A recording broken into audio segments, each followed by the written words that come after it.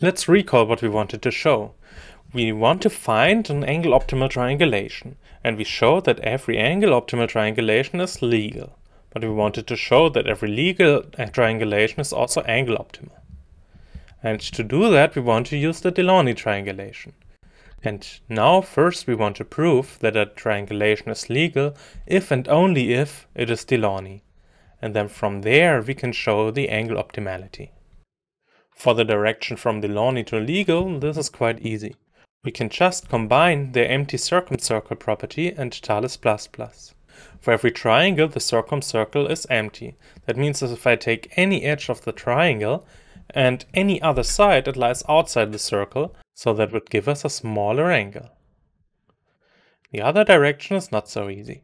So let's assume we have a legal triangulation that is not Delaunay. Then there has to be some triangle between sides P, Q and R, such that the interior of its circumcircle contains a side. So let's look at this triangle and its circumcircle, and this point S that lies inside.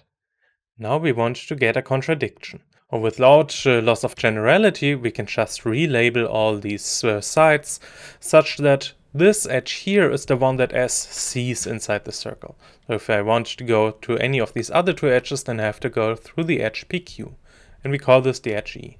Now this can of course happen more than once. It could be that there are more than one triangle where the circumcircle is not empty.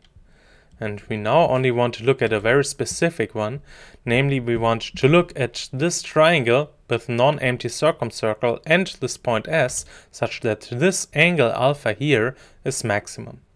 So for all other pairs of triangle and side, this angle is smaller. Now I want to look at a different triangle. So we have this edge E, it lies at the triangle PQR, but it also has to lie at a different triangle. And this triangle is between PQ and a different side T. Now the assumption is that the triangulation we picked is legal. So that means that this edge E has to be legal. And when is this edge legal? Well, we had the lemma that told us an edge is illegal if and only if this side S lies inside the circle through these 3 points. So since it is legal, T has to lie outside of the circle or on its boundary. Now I want to look at the circumcircle of this triangle, PQT. This is part of this. And this contains this green part here. That is the part of the circle C, the red one, that lies above the edge E. So the cyan circular segment contains the green circular segment. And we chose S such that it lies in the red circle. In particular, it lies in the green circular segment. So that means it also lies in the cyan circular segment. So we have a triangle PQT and we have this side S that lies in its surrounding circle. And now we do the same as before. We again pick the edge of this triangulation that is the closest to S. And this is now the edge E prime between Q and T.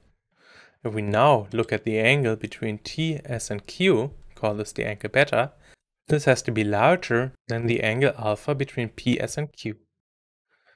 To see why this holds, we could argue with a circle around S, Q and P, then P has to lie on the boundary and T has to lie outside.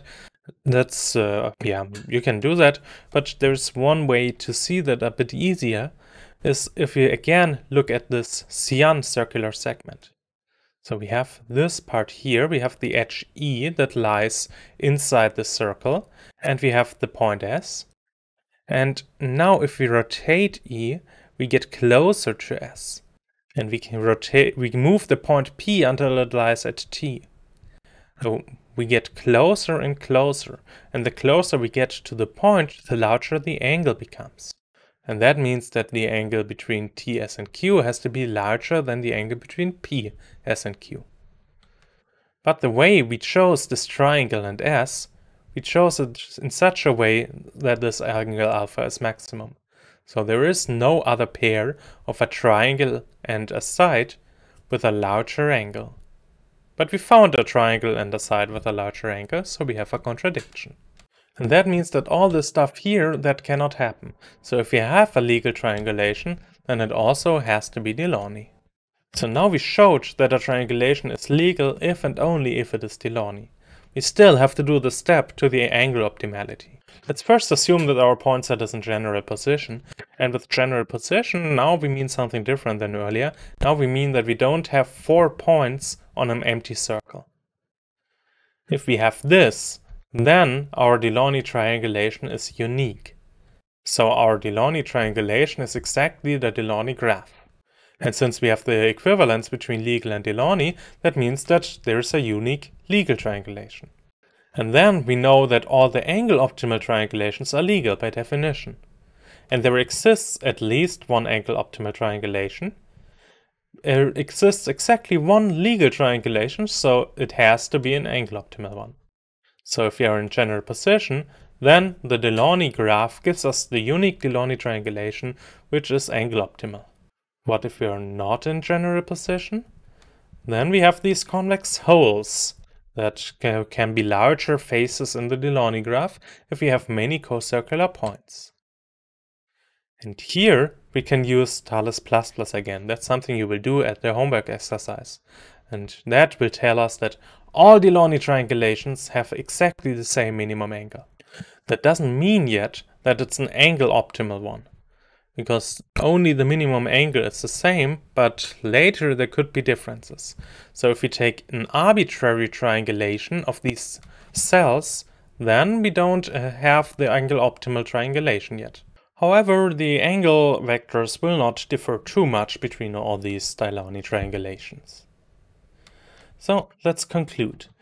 We have shown that we can find a Delaunay triangulation of an arbitrary point set in order of n log n time.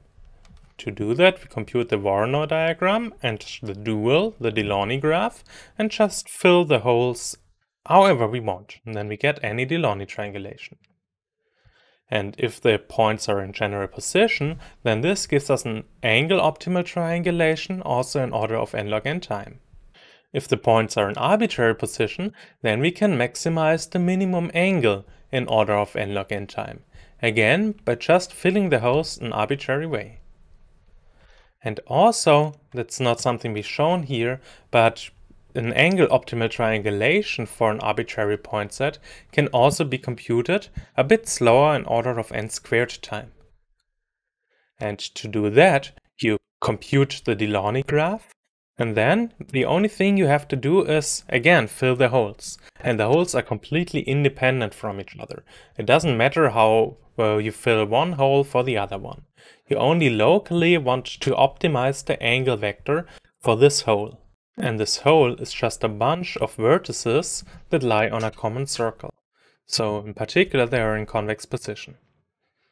And if we have that, then we can just triangulate it some way and then do our flipping algorithm. Just keep on flipping edges until we get an angle optimal sequence. And if we are in convex position, then we can show that after order of n squared flips, we get to an optimal one, and we don't have to continue. So filling each of these holes optimally can be done in order of n squared time. Thank you for listening.